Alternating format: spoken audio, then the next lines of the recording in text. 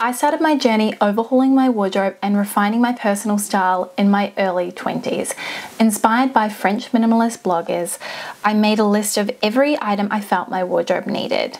And then I tried to track down the perfect version of each item. I'd spend hours scouring every corner of the internet trying to track down these items, mostly with the intention of investing, and I'm using the term very loosely here, in contemporary brands. The 200 odd items I already had in my closet which didn't fit this narrowly defined idea of my perfect wardrobe were sold off in order to fund these new purchases, even though they were all perfectly fine. It wasn't long after that I discovered the capsule wardrobe concept.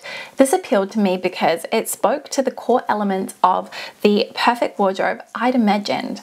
Versatile, basic pieces which can easily be mixed and matched, endless outfit options, and never having that feeling of a wardrobe full of clothes but absolutely nothing to wear. Ironic that this was the catalyst for my revelation that the perfect wardrobe, as I saw it anyway, didn't exist. The more that I wore certain items, the more that I saw their flaws, how I wish I'd opted for a slightly different detail, a different cut, or a different fabric. It was this very mentality that I had in my early 20s that would have me seeking out perfection all over again, spending even more time trying to track down the perfect piece. I began to realize that the ideal wardrobe, if you can even call it that, is situational. It's dictated by our tastes and preferences at any singular point in time. And not to mention that some of us are just a little bit more fickle than others. I began to get a sense that the things that really drove what I considered to be the perfect wardrobe at any one time were really based on what I needed out of my closet. At 22, this was corporate attire, going out dresses, and really fun, bold prints. I wanted to experiment with what I was wearing, and I didn't want to lock myself into very set boundaries around my style. By my late 20s, this had completely shifted as I'd gotten a new job. The type of clothing that I was wearing to work is what you'd term business casual. And so really I was focusing a lot on easygoing basics, which would take me from work to weekend. Versatility, again, this is a pretty common theme, but it was key. And now that I'm in my early 30s, what I need out of my wardrobe has changed again entirely because my lifestyle is different.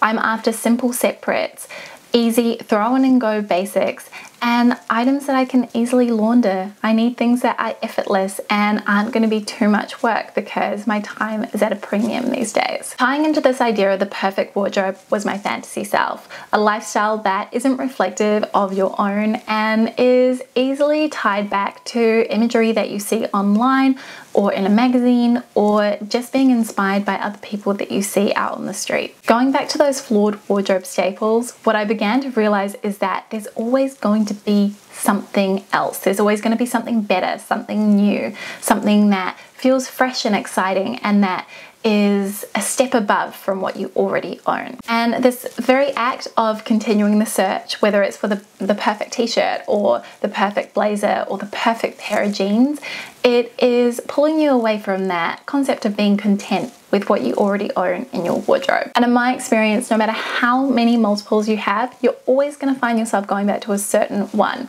the one that makes you feel the most comfortable and that you feel most true to yourself in, unless you have a bit of a style uniform, that is. The main thing that it made me realize is that our style journey is never complete. It's never over, especially if you're someone who really likes to experiment and have a little bit of fun with their wardrobe or try new things. Instead of being focused on this idea of the perfect wardrobe that might not suit me 10 years down the line, especially if I go through another massive lifestyle shift, I've changed my focus to instead look out for the right pieces for me and the right pieces for my lifestyle right now. Ones that are going to be versatile, that make me feel like me, and that are ideally things that I could potentially see myself wearing 10 years down the line, but I'm not going to be too hard on myself if they aren't. Besides, just because a particular item is a classic, it doesn't mean that it has a place in your wardrobe or that it's going to fit your narrative of what your personal style is. I really wanted to start a little bit of a conversation about the perfect wardrobe, and I would love to hear your thoughts and considerations about this down in the comment section below.